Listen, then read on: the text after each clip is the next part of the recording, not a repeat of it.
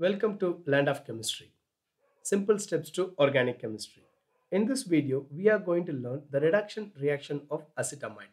That is, we are going to prepare ethyl amine from acetamide. Come on, let's learn the reaction. The reduction of acetamide is carried out by lithium aluminium hydride. CH3 C double bond O NH2. This is acetamide. Here, 4 hydrogen is going to take part in this reduction reaction. The catalyst we use is lithium aluminium hydride. What happens? The 2 hydrogen from this 4 hydrogen and oxygen will leave as a water molecule.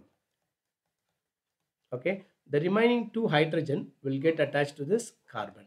That is, 2 hydrogen will get attached here to this carbon, and we get CH3 CH2 NH2. What is this?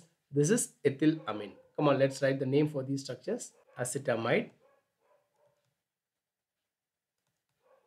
reacts with 4 hydrogen atom in the presence of lithium aluminium hydride. A water molecule is eliminated. We get ethyl amine.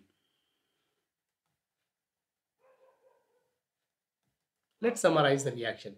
When acetamide is reduced in the presence of lithium aluminium hydride, a water molecule is eliminated and we get ethyl amine as the product. That is, acetamide is reduced to ethyl amine. Thank you.